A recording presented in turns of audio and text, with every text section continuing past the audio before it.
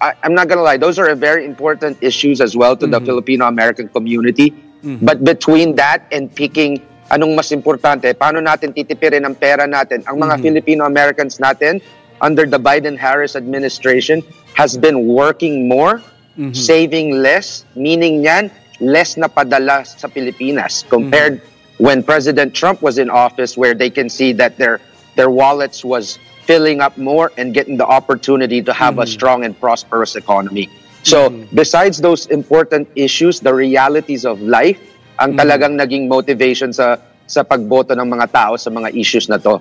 Along with the border issues na ang mga ating mga legal Filipino-Americans na naramdaman nila na ano bang sign ng pagpunta nila dito sa Amerika na legally kung papapasukin lang pala ang mga ibang tao, mga ibang mga uri ng mga tao para makapasok lang dito. So, yun ang mga sentiments ng ating mga Filipino-American voters here. And I'm really glad na ang ating Filipino-American community is turning out in elections. Ang ating mga community ngayon ay talagang nililigawan na ng mga kandidato. Nakikita nila na napaka-importante ang boto ng Filipino-Americans. Opo.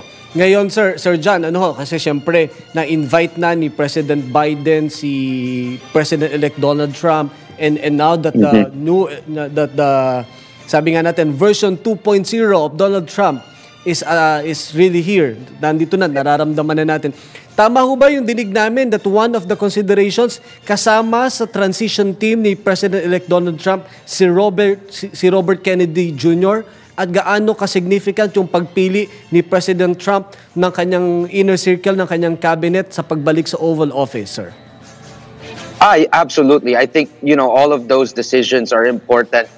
You're gonna see a very diverse cabinet group from the president. I mean, makikita mo si Robert F. Kennedy Jr., si Tulsi Gabbard. These are former Democratic presidential candidates na they saw that the benefit of working with President Trump together.